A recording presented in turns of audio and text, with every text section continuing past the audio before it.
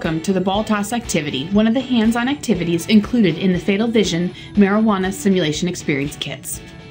In this activity, participants will experience the effects of marijuana impairment, including impaired motor coordination, loss of reaction time, distorted perception of visual information, and missed visual cues relating to a driving situation.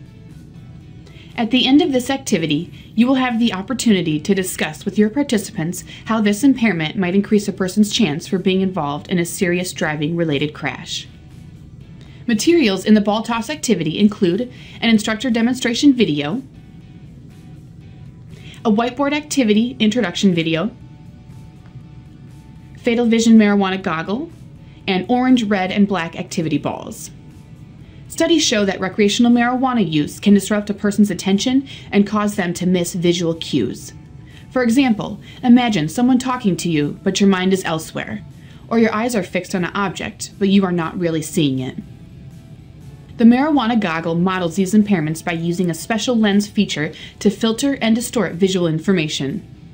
The lens feature allows the goggle to model how impaired visual perception and cognitive processing might result in a potentially severe crash as a result of recreational marijuana use.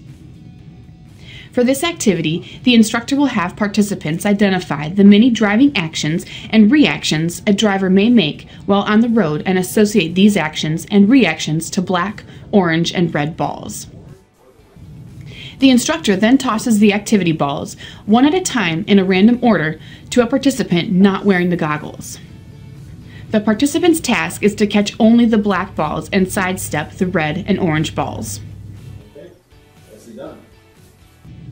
The activity is repeated a second time with the participant now wearing the Fatal Vision marijuana goggles to simulate being under the influence of recreational marijuana.